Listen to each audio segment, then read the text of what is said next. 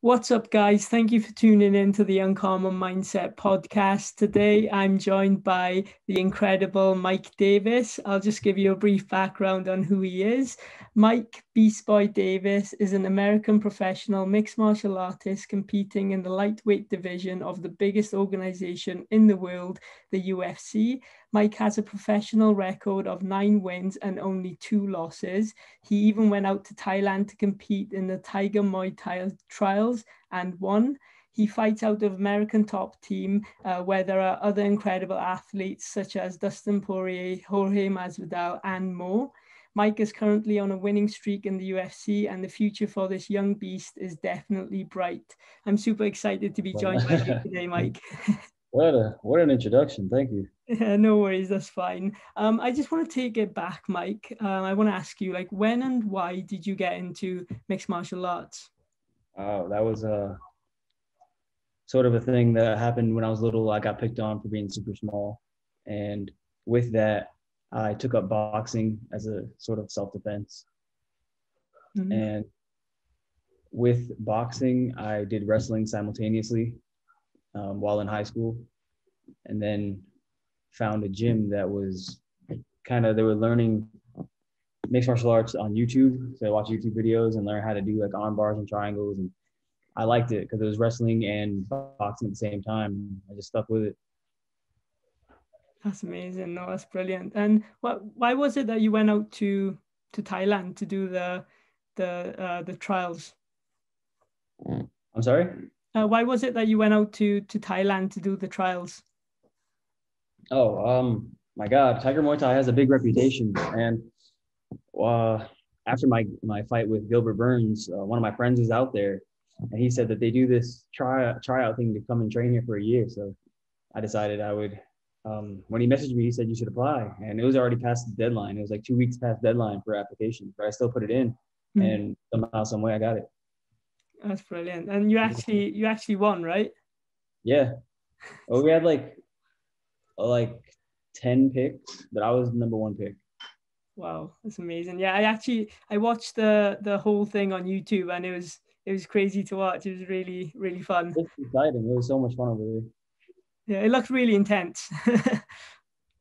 Yeah. Yeah, so basically, I know that obviously your latest fight was against Mason Jones, who I really like Mason, and I've actually done a podcast with him as well. I really think that he's a phenomenal fighter, and the fight that you guys had were incredible. You both obviously won 50K. What really fascinated me was after the fight where you got interviewed, and you got a bit emotional, and you mentioned that obviously 2020 was a tough year for you, and you went through injuries and sickness and financial struggles. How do you overcome stuff like that, like tough situations? I have been through the depths of hell, honestly, and to come out on top, it just lets me. It's been a continuous thing. It happens all the time, and I just learned that everything in the universe kind of happens for a reason. And as it does, I noticed that everything was given to me when I was supposed to have it. Yeah, no, definitely. Well, how do you what's your mindset like going into like a fight and going into tough situations? Because I heard in one of your interviews you mentioned that you don't get nervous when you go into a fight. Like, what goes through your mind? I train at American Top Team, where, as you mentioned, is like all the champions of every organization you can think of. So when I go into that gym and I'm sparring with them, and and it's 100%, like we're sparring 100%. So it's kind of like a fight every single day. And then when I get to the cage, it's just the same, literally the same. So I think of it as another sparring day. So it's nothing to be nervous about. Because regardless of what happens in the cage and coming home, I'll be fine. I'll be just fine. So it's nothing to be afraid of. Yeah, no, that's amazing. I'd love to just be like a fly on the wall in American Top Team, just see what happens there. Yeah, it's an interesting gym, and there's a lot of wars that go on. Yeah, for sure. What are your goals at the moment? Because obviously you beat Mason now. You're on a win streak. What's next for you? I need to heal. I did break my hand in that fight. This, Oh, no way. yeah. So it's definitely Yeah. getting it corrected. I'm pretty sure it has to be set on Monday. Mm. And then I got some other little things that are bothering me. But once this heals, I'm gonna get back. I'm hoping it only takes maybe like a month. Maybe get back to training. I'm running now, but maybe back to full training mid-March. And then I do know that in April they're coming down here to Miami with a crowd too, because Florida doesn't care about COVID at all. So they'll have a full crowd, and it'll be interesting. That'll be awesome. Are you looking to fight someone in like the top 10, is it? No, not yet. I don't get paid. I don't get paid enough to fight those people. I'm honest. I don't get paid enough to fight someone in the top 10. No. Maybe my second contract, depending on what the terms are for my pay and all that, then we'll see where that goes. But right now, I'm still looking for someone on a losing streak. Whoever's about to get kicked out of the UFC, I want to fight that person. Yeah, no, that's good. It's good to have like a strategy, of course, on, you know, what you want to do with your future and stuff like that. Obviously I mentioned earlier, you've got 9 wins and you've only got 2 losses, but people need to know that the 2 losses, one is against Sodiq Yusuff, who's on a winning streak, and the other one's against Gilbert Burns, who's about to fight Kamaru Usman for the title. Like these guys are no joke, right? But like how, like after your loss against Gilbert, like how did you ever feel like giving up at all? What do you mean? Like, did you ever feel like no. No. The Gilbert fight was kind of like a fluke. It was my entry fight. I wasn't training or anything like that. And they just kind of like, hey, no one's fighting this Gilbert Burns kid, so you can fight him and we'll give you a contract if you do. I was like, oh, sure. Nothing really mattered. I didn't care who it was. But now I have a full fight contract, and I'm kind of trying to just settle myself in. Of course, yeah. Now that the Gilbert Burns fight is out of the way, the hard fight that I had to do to get in is out of the way. I'm not gonna lose. No, that's amazing. That's brilliant. What's been your like biggest achievement so far in life? Making it to the UFC. It has to be. Yeah. It's like a 1% of the world get to stand in that octagon. Yeah. And it's amazing to me. No, of course, no, it's amazing. And obviously, you went out with Dustin and your coach Mike Brown, is it? And you went out to Abu Dhabi, right? And what was that experience like fighting on Fight Island? It was so incredible. Everyone there is so over the top with hospitality. No matter what we wanted, we got. We just asked for something and it be brought right to us. Literally anything. They took the door hinges off to bring a dry sauna into one of our training rooms so we could have a dry sauna. So they do everything. COVID is really serious there. They are aware of safety. They wear the hazmat suits and like paper hazmat suits. It's weird. And we get tested like 4 times, I think, 3 times while I was there. Wow. I saw that in your on your Instagram. Once you won the fight, you came out and they were all like just cheering. Oh, yeah. You got sat down. That's the hospitality. It's insane. Nowhere else. No hotel is gonna do that for you. That's amazing. Yeah. What's your thoughts on fear? So like, when do you ever get afraid of anything? Like, how do you overcome fear? That's loud. With fear, it's kind of, I mean, you can either let it hold you back or you can go through it. So I've learned to do whatever I need to do, no matter what I feel. If I'm hurt, if I'm tired, if I'm scared of it, just whatever it is, I just have to do it. Because there's never a time where I'm going to be just 100% all for something. There's always a doubt or some kind of alternative mindset for it. Yeah, of course. You obviously mentioned earlier in the podcast that, you had a tough time, getting bullied and stuff growing up. Do you think that's affected you in any way, like in the present time now, or has it just built you into the person you are today? No, it just made me the person I am today. The bullying stuff was gone. It's long gone. I've never been in a fight before, outside of like a cage, and I don't know. It's just kind of still seems like it's gonna be that way my whole life. I'm too nice. I'm just a nice guy. I don't want to start trouble. I don't want to end trouble. Just stay away from it. Of course, no, that's the way to be, right? There's no point of not being nice to people, you know. Yeah, for sure. Yeah.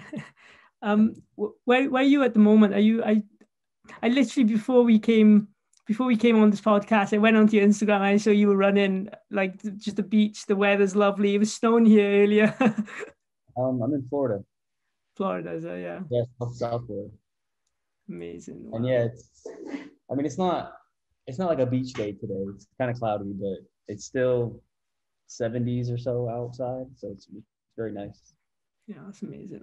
Who would you say is like your role model at the moment for fighting? Just in life.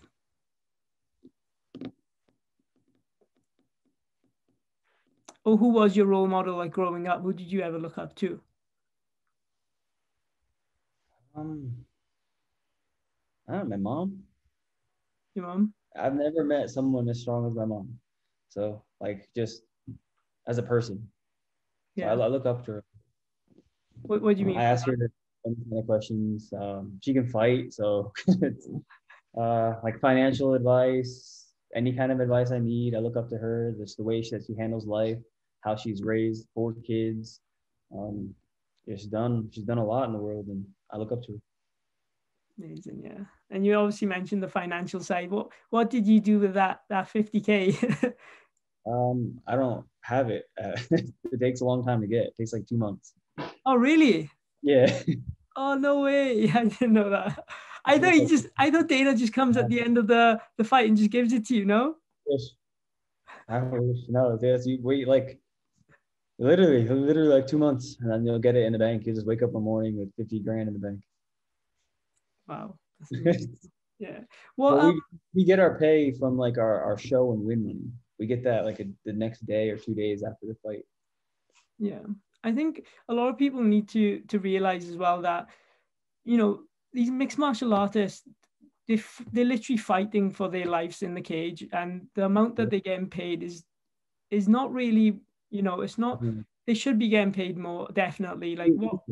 It's terrible pay at the beginning, and as you grow, you dedicate years of your life to it, you start making the money. But yeah, at the beginning, it's honestly like working at McDonald's. Yeah, probably a little worse than working at McDonald's. Incredible. What you think about the base pay when you get into the UFC is 10,000 and 10,000, and say you lost your fight, you'll make 10,000. You'll give 15% to management, 15-20% to management, 30% to taxes, however much to your gym and whatever you're paying them. Then you're left. You're $10,000. You're left with, after all that, maybe like 4,000. Maybe you fight 3 times a year. If you lost all 3 of those fights, you just made $12,000. That's McDonald's money. That's crazy, man. That's crazy. Yeah, no, I definitely respect anyone who gets into an octagon. Like I do mixed martial arts myself. I've only been training for like 2 years and a couple of months now. And you know, just sparring and stuff like that and getting hit, you know, it can take a toll on you, of course, especially if you've been doing it for a while, you know, in the future, of course. And these people need to be paid more, definitely, from what I can see from, you know, outside of the UFC, obviously. I've always said that. I feel like the UFC should be way more selective for who gets into the UFC and stop just taking these people on undefeated streaks. I saw someone fight on Fight Island recently who was like 3-2. He's 3-3 now. But how did he get into the UFC? So I don't understand. And then with the people who are in the UFC, who have deserved and earned their spot in the UFC, they should get some kind of like $20,000 a year salary. Mm-hmm. Just every year on January 1st, 20 grand bank account. And then when you fight, you get your other incentives. But like 20,000 is just so we can focus on training and provide like better fights for the fans. We don't have to try to work a full-time job and then try to train after while we're exhausted, and then you get a crappy fight from us. Yeah, No. What would you recommend like a young kid now who wants to start MMA or just wants to do anything in life, like what they like what really want to do? Like what would you advise them? Definitely get into Brazilian Jiu-Jitsu and then some kind of striking. I would prefer maybe Muay Thai, something with knees and elbows, but those two together are beyond enough to make it somewhere. Okay, I see. And I would train jiu-jitsu more often because a lot of the people coming up now are grapplers. Yeah, they just take you down and just sub you right if you're a striker. Yeah. Do you ever do anything specifically for like mind training? Like, do you ever like read books, meditate, or anything like that? Yeah. We have like a cognitive mind coach with Phil DeRue. Mm-hmm. So I do post some of the stuff on my story where you'll see me like I'm touching an iPad and then a light will go over here and I'll have to touch that light and then I'm doing like a puzzle on the iPad and in my peripherals I'm looking for these lights, certain colors I could touch the light. Yeah, so I do a lot of mental training. Wow, that's and yeah, of course, meditation, kind of just getting into my own mind while sitting in the hotel room. Mm-hmm. That's just something. It's kind of bad, and I don't like to do it, but it definitely gets me ready to like the nerves and the big feelings. I have to think about what could happen and this and that, all the negatives, and then I got to think about all the positives, and then I got to separate them. I do that before a fight all the time. When you mentioned it gets bad, do you mean like just overthinking things? Like you definitely think. Like with the fight with Mason Jones, I was sitting in my hotel room and I never looked at any of his fights. So what was Mike Brown? He told me to we're gonna do MMA training and I needed to look at what my guy does and we need to practice whatever I want to do in the fight. So I was like, I don't know what I want to do. I haven't watched his fights. He's like, you should do that. So I watched a couple of his fights and I was like, oh dang, this kid can fight. Like this kid's a brawler. So I was like, dang, I have a fight on my hands now. And it ate away at me for a couple of days. We were stuck in the hotel room in Abu Dhabi for like a week and a half before we fought. So it was a week and a half of it was like 4 days before the fight. And I was just thinking about like I know his game plan was to try and break me, but I'm not gonna break. It's just not gonna happen. So do you normally not watch like your opponent's fights, or was it just no? No.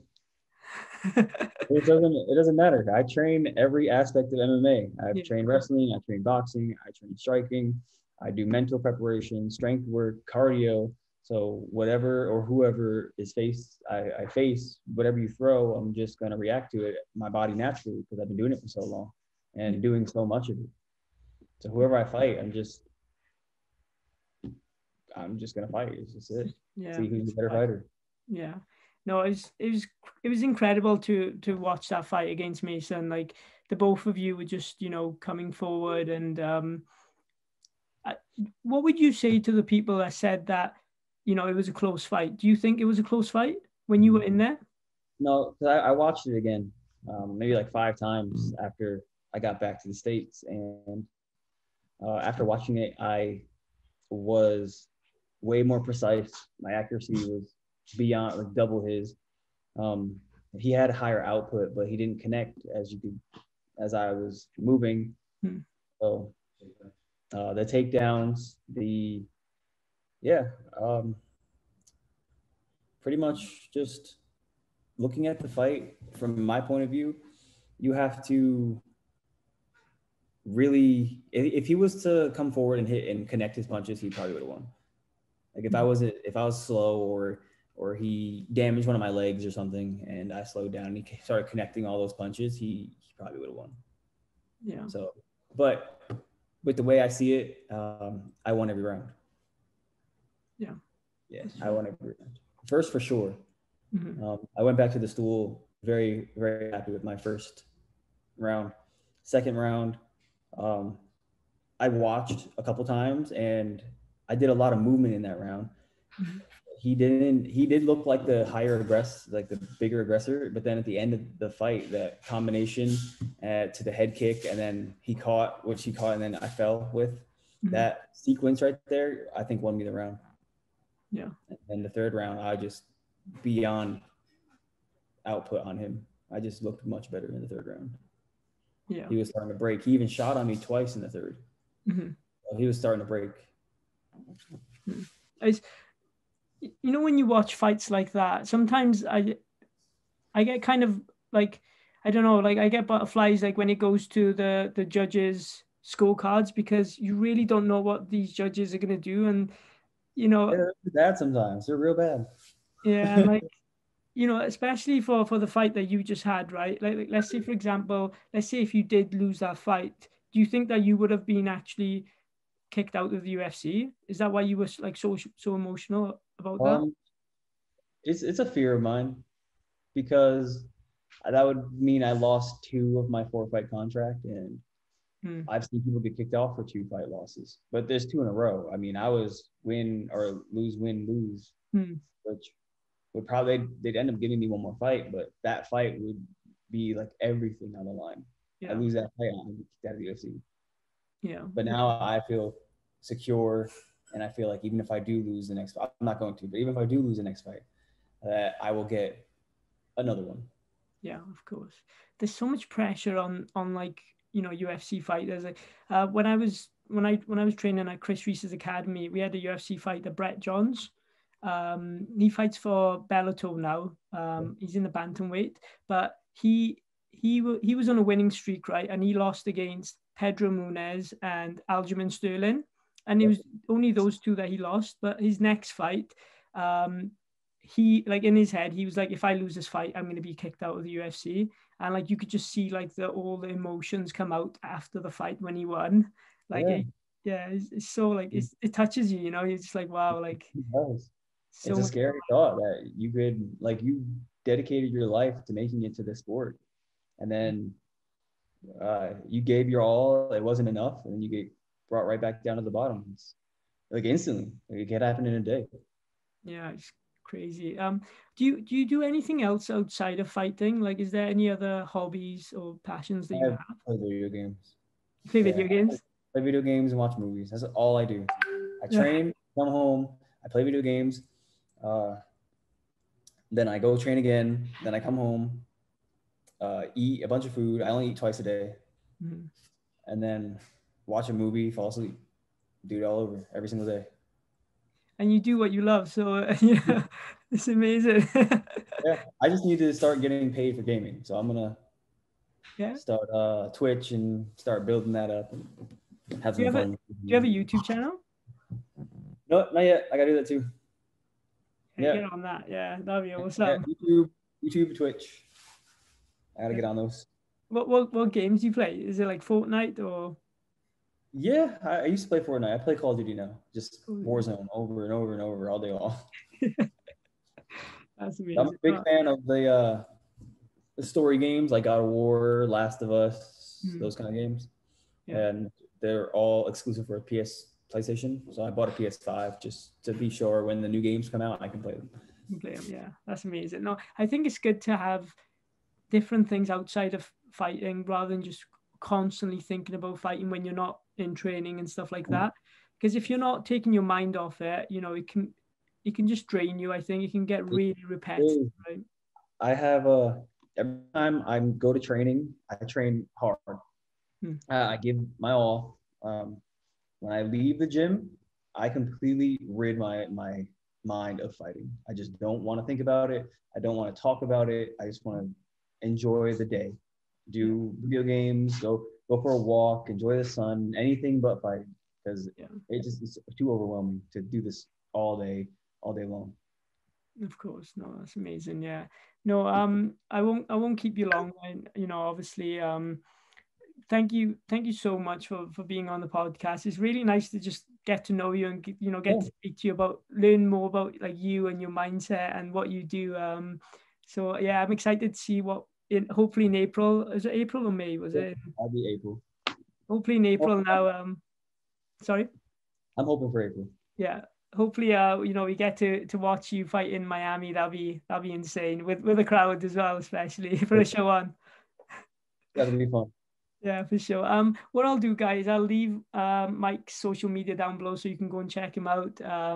You know, he's definitely he's definitely going to be making it up the ladder in the lightweight division for sure. And I'm excited to see what the future brings for you, Mike. Thank you so much. Yeah, awesome.